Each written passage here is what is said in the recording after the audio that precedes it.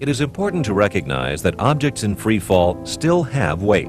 It is only from the reference frame of the falling system that gravity seems to disappear.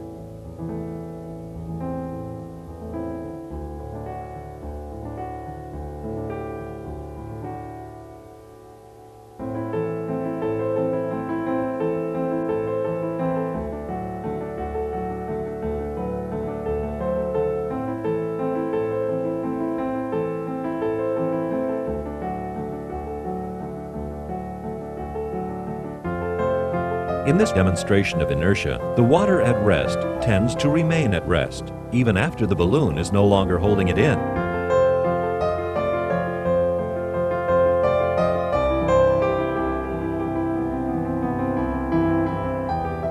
When released, they fall together.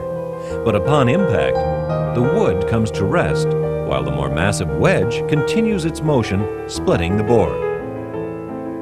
When a sledgehammer imparts a large force on the block's inertia prevents the blow from being translated to the glass below. The drinking glass remains intact as the impact force demolishes the concrete block.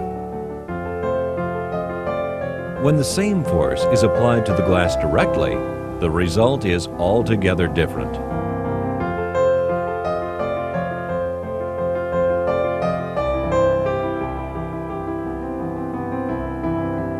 The increasing slope indicates that the centripetal acceleration becomes greater with increasing distance from the center.